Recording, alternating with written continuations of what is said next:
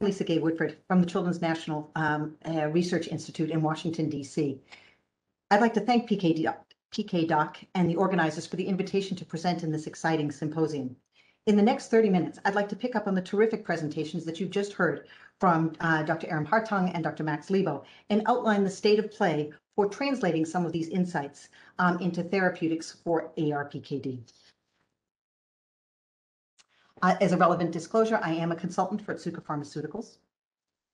So let me just jump right in by noting that ARPKD has an incidence of 1 in 26,500 live births, so it's much less common than its dominant counterpart.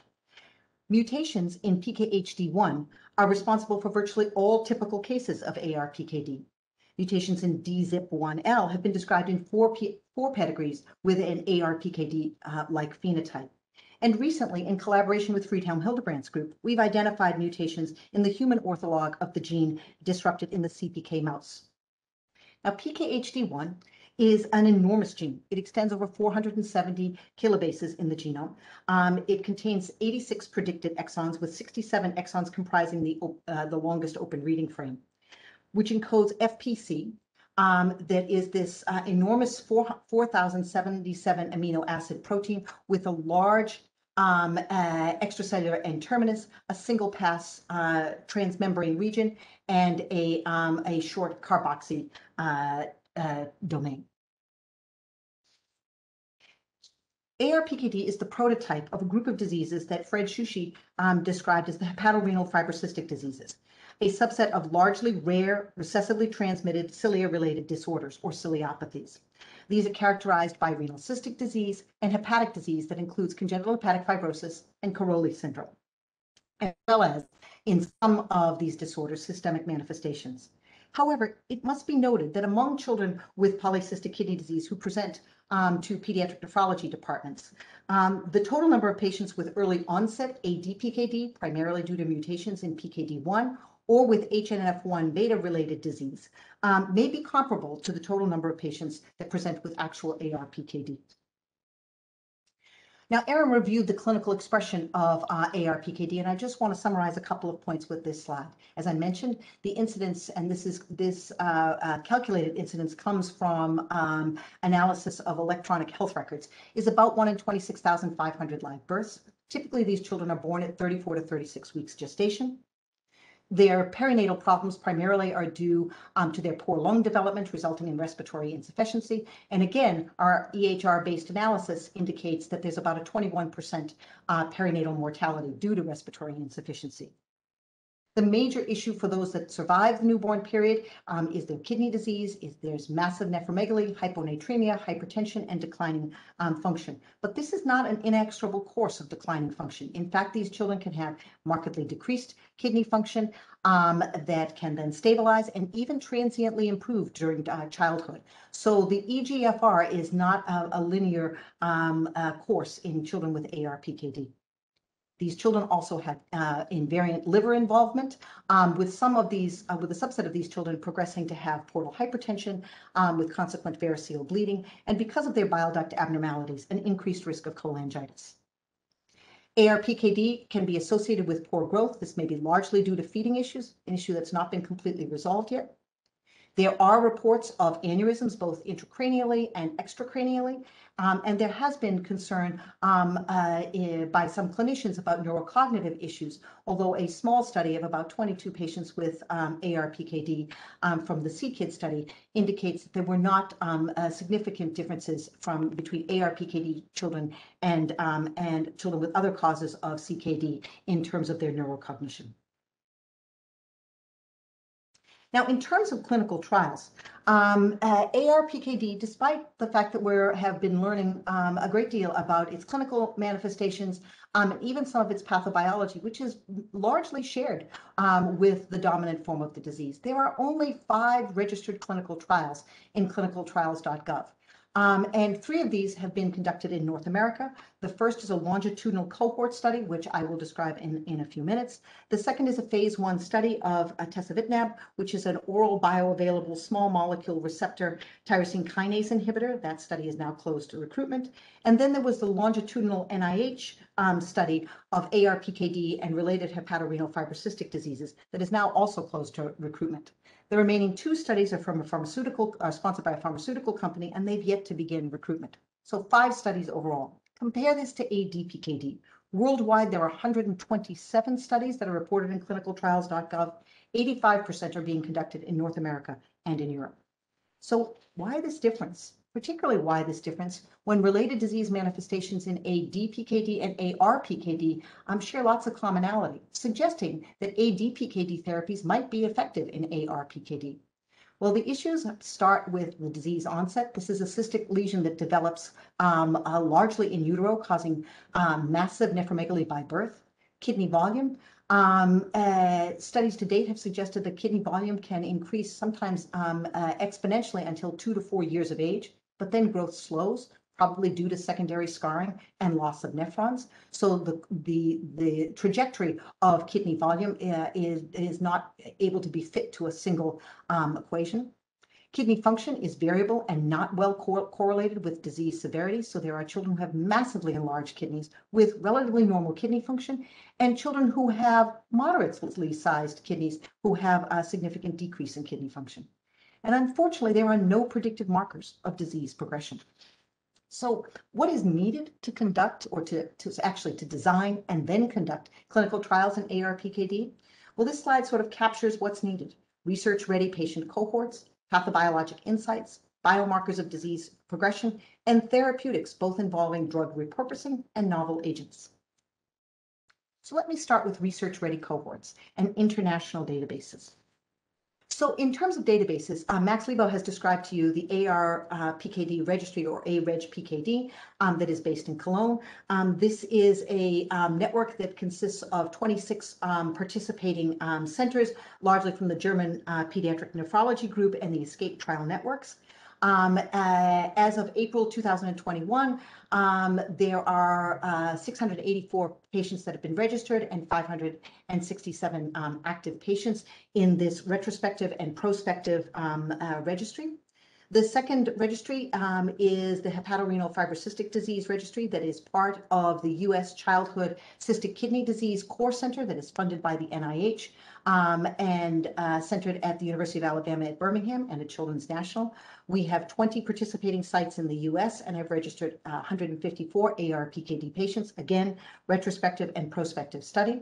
And then finally, there's the UK Rare Disease Registry, or RADAR, that has an ARPKD nephronophthisis dedicated arm. And this is a nationwide registry in the UK that is actively accruing patients.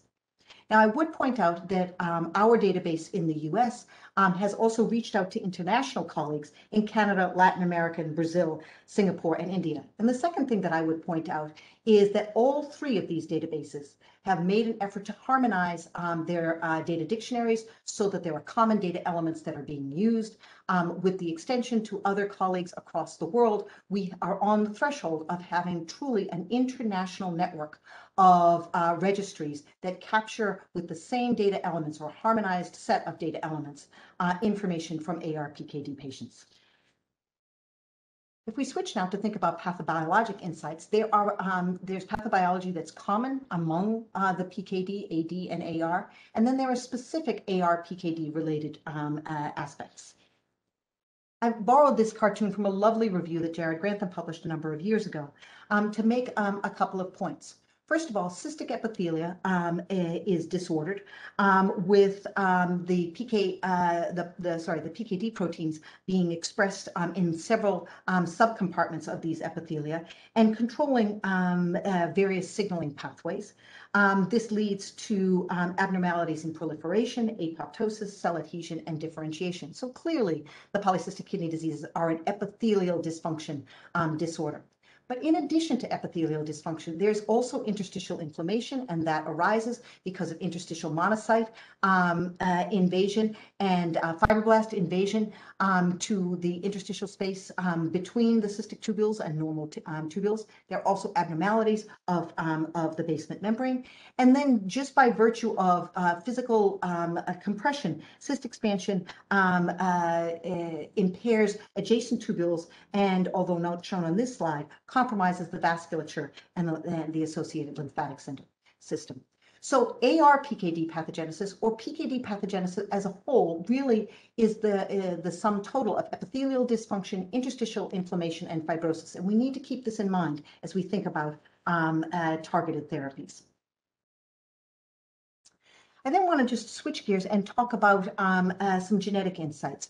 So collaborative work by Greg Gemino's lab and our own previously demonstrated a synergistic interaction between PKHD1 and PKD1 in mice, such that PKHD1 mice carrying one defective PKD1 allele developed rapidly progressive renal cystic disease.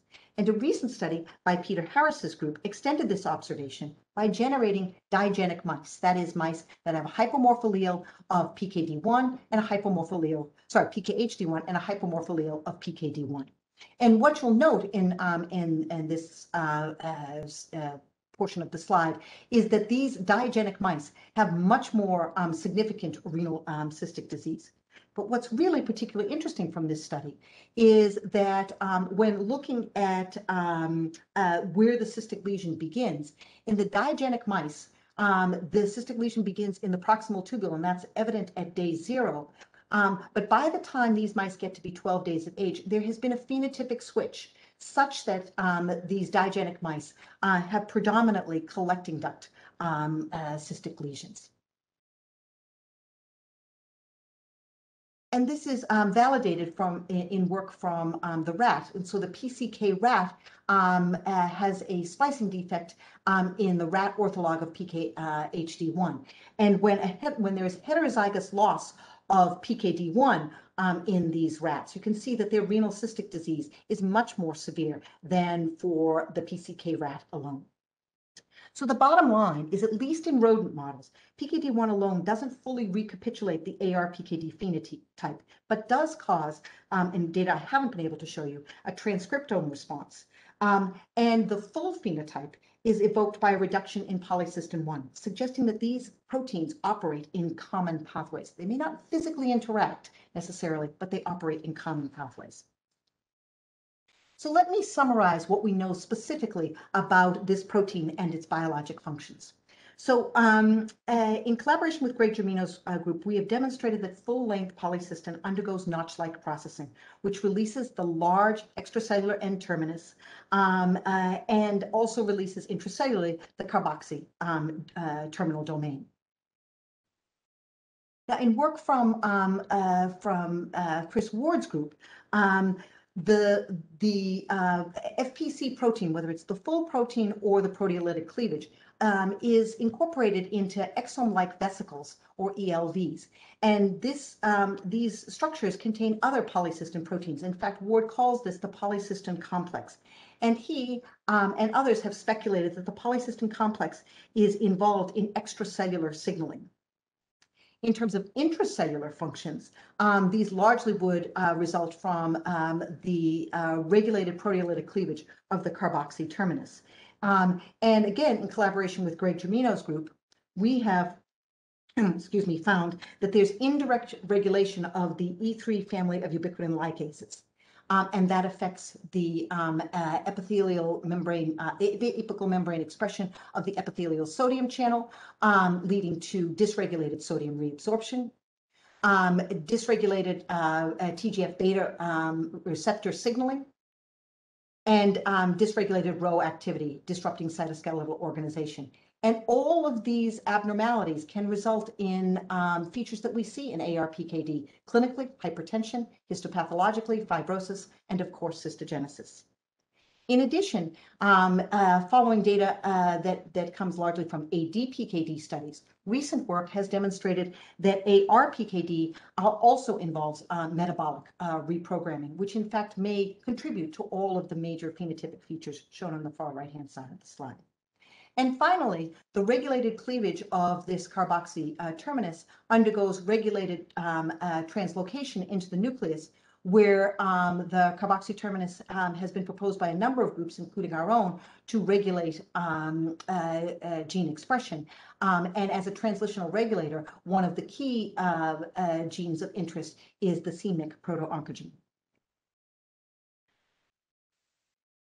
So that's the epithelial story for ARPKD, but I think it's again important to point out that PKD, in terms of its pathogenesis, involves chronic inflammation. So as I've mentioned, cyst expansion causes anatomic distortion of kidney parenchyma, reduction in renal blood flow, and pericystic changes, including inflammation. There's dedifferentiation of cystic tubular epithelial cells, and this, interestingly, is associated with increased production or enhanced production of pro-inflammatory, pro-fibrotic, and chemoattractive cytokines. These pro-inflammatory factors are present within the cystic epithelia, surrounding the cysts and the vasculature, and in response, macrophages accumulate and potentially drive cyst formation. So this is not only true of ADPKD kidneys, shown at the top of the slide in panel A, but it is also true for ARPKD kidneys, suggesting that chronic inflammation is a feature of this disease that needs to be addressed as we consider translational strategies. In terms of thinking about biomarkers of disease progression, of course, there's been an enormous amount of work done in ADPKD, but there is now new work in ARPKD that is ARPKD specific. So let me start this portion of the discussion in just briefly summarizing the clinical potential clinical biomarkers of disease progression, to briefly touch on where we are with biochemical markers, to talk about genetic biomarkers that may portend different disease courses, and then to finish this portion of the talk focusing on new imaging modalities that may help us chart the course of this disease. So let's start with this figure, which is taken from the lovely work by the AREG network. And again, as Max has pointed out to you, children who are born with ARPKD, who have a combination of oligo and hydramnios, enlarged cysts, enlarged kidneys and renal cysts on sonographic findings, have a probability of about 32% of requiring renal replacement therapy in the first 12 months of life, and up to 35% by the first 36 months of life. This compares, or should be contrasted, with children who don't have any abnormalities in terms of the amniotic fluid level and don't have any major sonographic abnormalities in terms of their kidney size or evidence for cysts. And so this study, I think, sets the stage as the first study to develop clinical predictors for different subgroups of ARPKD in terms of their clinical disease course. This is not as robust the case when we think about biochemical markers, because although copeptin has been identified as a very promising biomarker, not only to predict disease progression, but also response to tolvaptan treatment in adults, this has not yet been evaluated either in children with ADPKD or with children with ARPKD. So those kinds of rigorous assessments still need to be done. When we think about other biomarkers that have been published in pediatric PKD, even if it's pediatric ADPKD, the data are much less compelling. There is some evidence from a small pediatric PKD study that elevated serum and urine levels of angiotensinogen may indicate activation, intrarenal activation of the RAAS system. This may be a marker even before the onset of hypertension, but there isn't a correlation in terms of structural disease progression or functional decline. In terms of urinary inflammatory markers, which have been evaluated again in ADPKD, IL-18, NGAL, MCP, and beta-2 microglobulin really have not shown very much promise at all for pediatric PKD. And I should note that they actually haven't been studied rigorously in ARPKD yet, but the data are not terribly compelling for pediatric ADPKD. And then, of course, there's this whole burgeoning field of microRNAs, which Lee et al., writing in a recent review, have suggested that these may also be potentially exploited as biomarkers of disease, but that work is a ways off, particularly for children. When we think about genetics and the genotype-phenotype correlation, these two panels are taken from a recent report from the NHGRI study. And what they were able to show is that in children who had truncating mutations, that they had a much more aggressive disease course than children who had non-truncating mutations. Interestingly, as you look at the right-hand side of that panel, That relationship switches in adults, although I would point out that the numbers are low, but it's still nonetheless a provocative finding. If we think about the prenatal presentation versus the non-prenatal presentation of ARPKD patients, clearly those who present in the perinatal period, and this is all patients in terms of their genetics, have a much more aggressive disease course. So now if we switch to thinking about genetics, and can we find genetic signals that could be exploited as biomarkers of disease? I would draw your attention to this very nice study from the NHGRI group that demonstrated in their cohort of about 78 patients with ARPKD, those presenting with truncating mutations in childhood had a much more severe disease course or accelerated disease course compared to their counterparts who had non-truncating mutations. And in the whole cohort, those who presented in the perinatal period, regardless of mutation, had a much more accelerated decline in their renal function than those presenting later in life. In recent studies that I believe the manuscript is in press, the AREG-PKD Consortium has further added to the promise of genetic biomarkers by demonstrating that in a cohort of about over 350 patients, that position in terms of where PKHD1 mutations occur may be important in terms of the expressed phenotype. Specifically, mutations that disrupt the protein in the N-terminal third to 1/2 of the protein are associated with a less aggressive kidney disease progression, whereas mutations that occur in the and disrupt the carboxy terminal third of the protein are associated with a poor liver outcome. And so again, I think the work from this group is beginning to provide not just clinical insights, but perhaps genetic insights that may be able to be developed into prognostic markers that will identify subsets of ARPKD patients. So let's turn to imaging. In ADPKD, this is a very now famous schema that was originally developed by Vince Torres at the Mayo Clinic and then refined by Otsuka Pharmaceuticals. And what you can see is that there can be a dramatic cystic progression with massive kidney involvement before there is a functional decline in terms of EGFR. And this is true for ADPKD in adults. There are studies that are now beginning to examine this in children. But what about ARPKD? Well, unfortunately, it remains a black box. As I mentioned, ARPKD patients don't have an inexorable increase in their total kidney volume or their total kidney length as they go through childhood.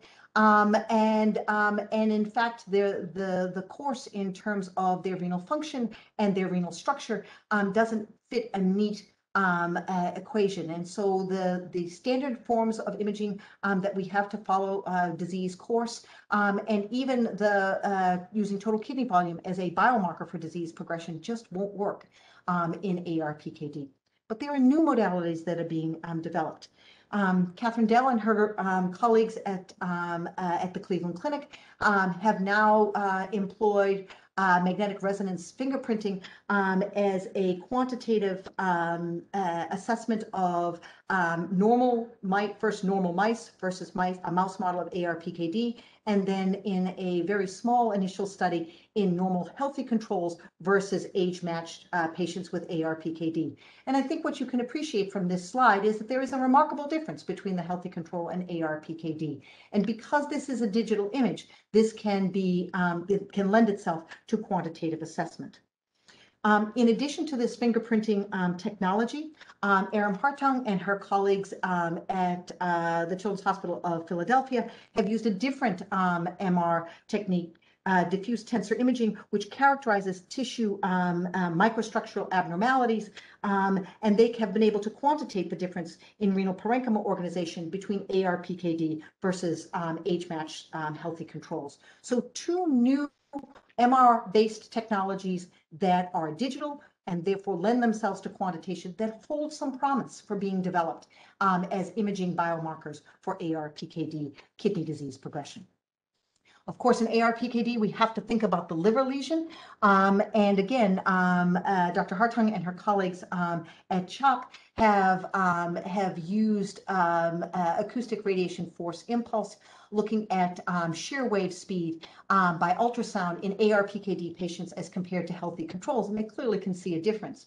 To me, what's more provocative and promising is that with left lobe imaging specifically, they were able to obtain high sensitivity and specificity in distinguishing ARPKD subjects who had portal hypertension. So again, using this imaging technique to distinguish different cohorts of patients in terms of their liver disease progression. And then finally, let me turn to thinking about therapeutics. And of course, we have to think about both drug repurposing, because there are now drugs in the pipeline for ADPKD as well as novel agents. And so the arginine vasopressin V2 receptor axis has been very well described as a therapeutic target for ADPKD. But in ARPKD, this axis may also be in play, as shown by studies that have looked first pharmacologically in the PCK rat. And I'll remind you that the PCK rat has mutations in the rat ortholog of PKHD1. And you can see that rats that were not treated had the development of renal cystic disease, which was markedly attenuated by treatment with the tolvaptan analog. In addition, a really lovely genetic study that was done at the Mayo Clinic bred the PCK rat to the brattleboro rat. And I'll remind you that the brattleboro rat has essentially null mutations in the gene encoding arginine vasopressin. And so in mice that were digenic for those two loci, so they were the PCK rat, but they were missing the arginine, a functional arginine vasopressin gene, you had very much attenuated renal cystic disease when you compare to these kidneys, where they were just the PCK kidneys. And fulfilling Koch's postulate, when these same group of rats were treated with DDA-AVP, you not only had recrudescence of the renal cystic disease, but I think you could argue, particularly in females, that the disease was much more significant. So this axis plays a role in, at least in rodent models, in ARPKD pathogenesis. So when we think from a human perspective about epithelial abnormalities and potential targets for therapy, of course, we have to think about tolvaptan as an agent that may have efficacy in this population of patients. I've mentioned the phase 1 clinical trial looking at receptor tyrosine kinase inhibitors, specifically tesavetinib. Metabolic abnormalities may also allow themselves through dietary manipulation and other forms of modulation as being modalities for attenuating kidney disease course. So what is the state of play in 2020? Well, we know ARPKD involves cell proliferation, inflammation, fibrosis, and metabolic dysfunction. And this fusiform dilatation of the collecting duct, be it medullary or a combination of medullary and cortical collecting ducts, gives rise to these massively enlarged kidneys. What are the factors that may be at play in leading to this disease expression? Well, genetics, certainly the PKHD1 mutation, truncating versus non-truncating mutations, the recent work from AREG-PKD in terms of mutation position, and work that's done, at least in rodent models, suggesting that PKD1 may be a genetic modifier for ARPKD patients. Is there a role for epigenetics? Is there a role for microRNAs? At this point, we don't really know. Is there a role for the environment? For example, dietary salt. There was one initial study that suggested that low dietary salt exacerbated disease expression in animal models of ARPKD. So when we think about how can we capture the progression of disease, we have to think about biomarkers for disease severity. I've mentioned the beautiful studies from AREG-PKD in terms of neonatal risk factors, and hopefully that will be able to be continue to be exploited as they mine their very rich data set for other clinical biomarkers. Biochemical markers, this is a much less well-developed story. The rate of GFR decline is going to be difficult to develop into a biomarker. But what's the role of copeptin, of other tubular markers, of inflammatory markers in the urine? The jury still is very much out on these possibilities. And then in terms of imaging, I've mentioned some very promising studies in terms of magnetic resonance fingerprinting and DTI that may hold promise for being developed as strategies for following kidney disease progression. My hope is that we may be able to do in ARPKD what Cornec-Legal and colleagues did for ADPKD. And you'll recall that in work that she did at the Mayo Clinic, they were able to take data from a cohort of over 1,300 ADPKD patients, and based on multivariate survival analysis, put together a set of 4 variables that could be subsetted into a set of risk categories. And I'd point out here that sex was an important variable, at least in ADPKD, may not be in ARPKD, but there are clinical features in ADPKD. We certainly have evidence for clinical features in ARPKD. There are genetic features in ADPKD. Again, the work that I just summarized for ARPKD may be operative here. And in addition, we may be able to build into such a model imaging biomarkers as well as potentially biochemical biomarkers. What's lovely about the PRO-PKD score is it clearly subsets patients who are at low risk versus high risk. And I would point out on the schema on the right-hand side that patients who are at low risk have a 50% chance of requiring renal replacement therapy at greater than 70 years of age, whereas those at high risk require renal replacement therapy before they reach 50 years of age. And so I think that this kind of approach is going to set the stage for us developing translational strategies for ARPKD and beginning to, at the very least, repurpose drugs that have been developed and are being evaluated in ADPKD and other renal cystic diseases, as well as bringing along novel therapies that are hitting ARPKD specific therapeutic targets. The ultimate goal to attenuate the progression of the renal cystic disease such that children may live with chronic CKD but not require renal replacement therapy, particularly in childhood. So let me summarize by saying ARPKD is a clinically significant disorder in children and increasingly adults as these children age out of pediatric care. Identification of disease-causing genes has expanded our understanding of cystic disease pathogenesis. Diagnostic strategies are improving, particularly with new genetics tools such as next-generation sequencing-based multi-gene panels. In ARPKD, clinical trial design for targeted therapies has been hampered by the lack of prognostic and predictive markers. But as I hope I've convinced you today, research-ready cohorts and new strategies for biomarker development are changing the landscape. Thank you very much.